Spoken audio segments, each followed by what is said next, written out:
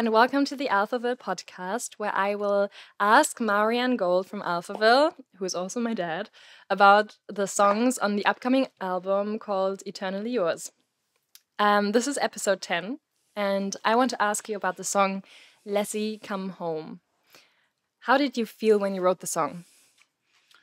Well, it was a very lonely week in Münster because it was the start of the summer holidays and 1980, I think, or 1981. And so everybody from the Nelson Project, from the band, everybody was gone with their families. And I was totally alone back in Münster. And there was this old chestnut, an old piano from Rushworth and Dreapers, or whatever was his name. And but it derived from Liverpool, and I found that quite inspiring. So I sat behind this piano and started to play a little bit on it. And suddenly I had these chords, and I thought I could probably write a song out of these chords. And that was the moment when Lassie Come Home started to see the light. The light of day. Yeah, and and I mean the situation was that I was wishing that the people would come back one way. On the other hand, I was also a little bit homesick for West Berlin. We left West Berlin for Münster, and because we could live there all together, we had a studio together, we had all the facilities that we needed, and that was not possible at that time in West Berlin. So Münster, on the other hand, was a very, very idyllic and beautiful place, and we had really a great time there. But sometimes I really felt homesick for West Berlin, and actually, most of the songs from our first album dealing with this homesickness. You know, is it big in Japan? Is it Summer in Berlin? The Jet Set? All these songs have pieces and bits that deal with West Berlin and with my experience with that city. So, Lassie Come Home is it's a song about. The question that it asks is, where is one's home? You know, where do people belong to? You know, I mean, I think this is probably a question that we follow our whole lifetime. You know, where are we?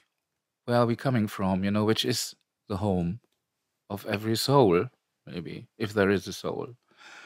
And I try to express my feelings about home and what home means. You know, I think home is probably the ultimate thing.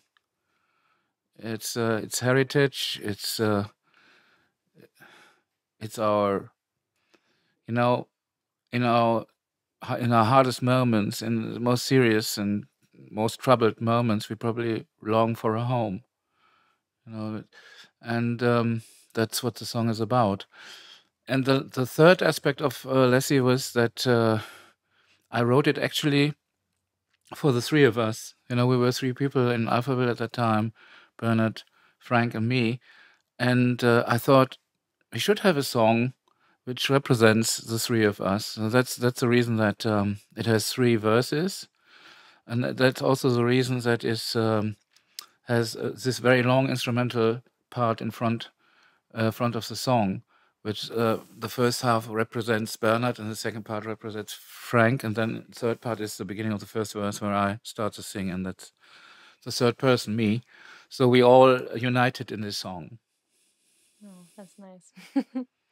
And why did you choose this track for the Symphonic album? Because it was actually when I wrote the song, I can say that I wrote the song because it was the first song that I wrote completely on my own. Most of the songs I wrote together with the other two, and I must say that the best songs or the better songs that I wrote in my life I mostly did with other people together. I'm really a team worker, you know, concerning composition, And I really like to do that. I think it's really a great thing, working together, composing together, having, finalizing ideas, connecting ideas, different ideas with each other. And then in the end, there is a song. It's just a fantastic, experience. So why did I why did I select this song for the album? It was because when we arranged the song for the album, I had a vision in my mind, without knowing exactly what that vision was, but it was a vision about the sound, and it was actually the sound of a symphonic orchestra.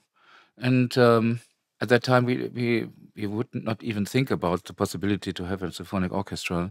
It was not an idea at all. It was just that in the back of my mind, I had a vision about how the song should sound. And when we put it on the second album, After Synthopia, I think it's really a great production, but it was not exactly what I had in my mind. So when we started with Eternally Yours, with this project, it finally came to my mind that that would be a great opportunity to bring the song into its final shape, and so we did, and it actually happened. When we finished the album, I listened back to Lassie. It sounded exactly like I had it in my Always mind imagined it. 35 years ago, and it was really a great satisfaction. And it's exactly what you wanted it to be. Are you happy with It the? is one of the few things that sound exactly. I mean, you're never really satisfied with things. You try to reach a goal, never really reach it completely. But with Lassie, sound-wise, I must say this is really very, very, very close. Oh, amazing.